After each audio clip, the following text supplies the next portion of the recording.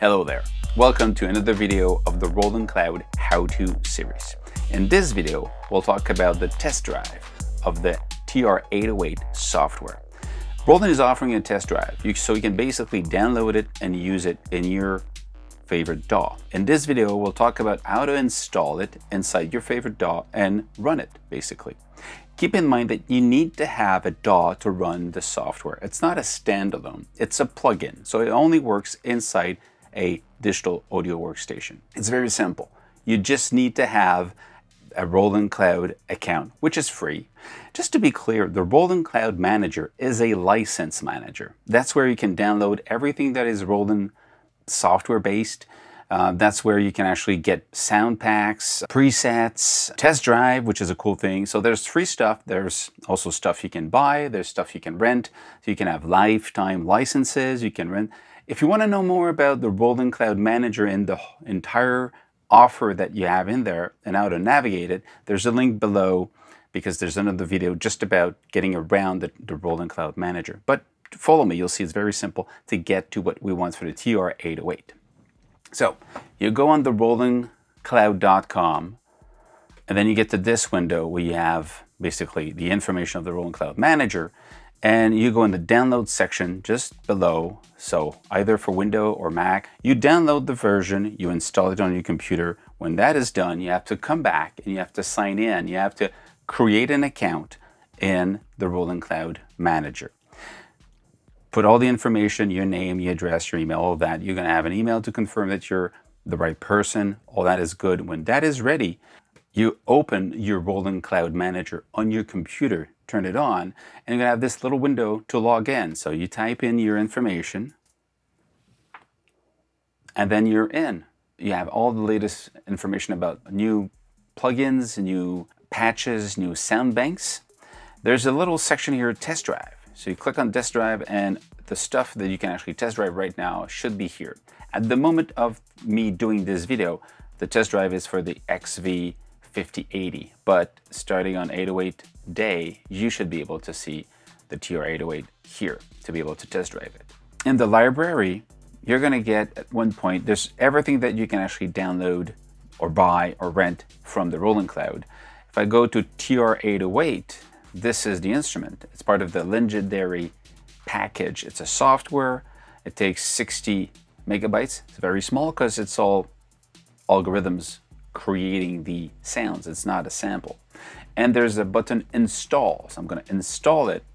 It's going to take time to download and to install. Ask you your password. Look at the same time while this is installing. Look that there's also the TR-808 Dark Techno, Dynamics 808, Modern Hip Hop Beats. Actually, let's just install all of them. Accept and accept. I'm going to get all of them. When that's done, I can actually close the Roland Cloud Manager to use the TR-808 inside Logic. It's very simple. You go into the inspector window, click on I to get into the inspector. You go into the section where you see your instrument. Right now I've got E-piano. I click on the two arrows and I select audio unit instrument. Inside this, I've got the Roland Cloud. Inside the Roland Cloud, I've got the TR-808.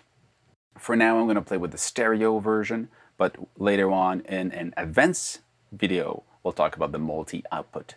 Stereo, bang, your instrument. Press start, starts to work right away. It's very easy to use the TR-808 plugin inside Ableton Live. So you go into your plugin section, you get into the folder of the Roland Cloud, you have the TR-808, you click on the plugin and you drag it onto an empty space. You're going to have a new track with the TR-808 loaded in. You have this little window where you have the panel itself, the traditional looking panel of the TR-808. You've got control over the different sounds here with the level and the toning and the decay, so you can actually tweak some of the sounds here. You have this section at the top left for the pattern selection. You can write your pattern when you're happy with it. You get drum kits you can actually load in, and there's a list. You click here and you see the list of everything you have. And there's different banks that are part of it. Okay, these are the different banks I downloaded. You also have this section edit. When you press edit, you've got now the control over the pattern creation. You type in the pattern you want. When you're happy with it, you press right to save it, and you can keep it. Bass drum, snare, and all that stuff. So if I press play, you can start playing with it really rapidly. Okay? And again, if you select another pattern here, you're changing the whole banks of 8 patterns here. And you can also change the drum kit separately without changing the patterns. You can just try.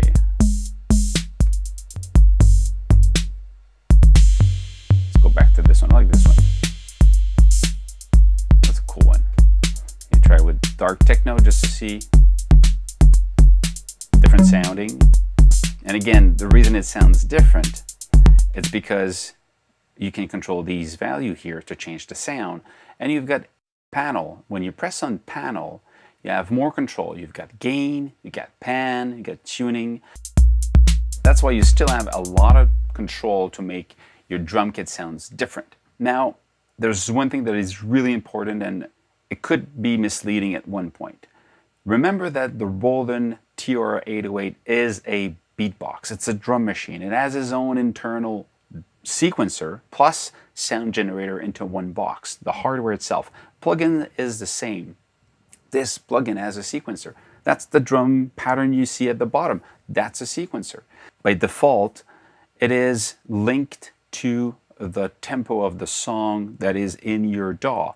If you go into option and you look here, you've got position locked to DAW. It means that it is locked to time, start, stop, and the tempo of the song. When I press play here, it starts the TR-808. Press stop, it stops it. So that means that what we're hearing is not in the sequence, because there's no sequence in my Ableton Live session right now. There's just no sequence. I just have the plugin, and the plugin by itself has a sequence. So this is important to understand. But you still can play it. I can just patch a keyboard in and I press the keys.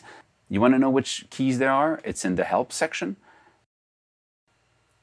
You can play the keys from the note 35, 36 will be the bass drum, 37 the rim shot, 38, 40 snare, and so forth. So these are the notes you can play to trigger the sounds of the TR-808 live on a keyboard or a drum machine. Whatever it is that sends MIDI, you can actually trigger it. Fine. But look, you also have start and stop sequencer. So it's a standalone sequencer inside your DAW. So if you don't want to use it as a separate sequencer, if you want to just use it to play live, you have to go back here and say, well, I'm not going to use position lock to DAW. Now if I press stop and play, it's not going to play. Now it's waiting for MIDI notes to play. So it gets MIDI notes, it will play. It will play the song that is in Ableton Live. And check this out. If I go into drag and drop pattern as MIDI, and I take my first A, drop it here, I just copied the pattern that was in the TR-808 inside Ableton Live. So you see at the bottom here, I've got the notes playing. If I click this, you have all the notes here. So if I press play now in my Ableton Live, it plays the first pattern that I just copied there. That's it. You get enough information to have fun with it. Test drive the TR-808. If you didn't know why, you'll know why the TR-808 is so loved by people. It's just a fun sounding machine and it's cool to program. Download it, have fun. If you have any questions and comments, put them below.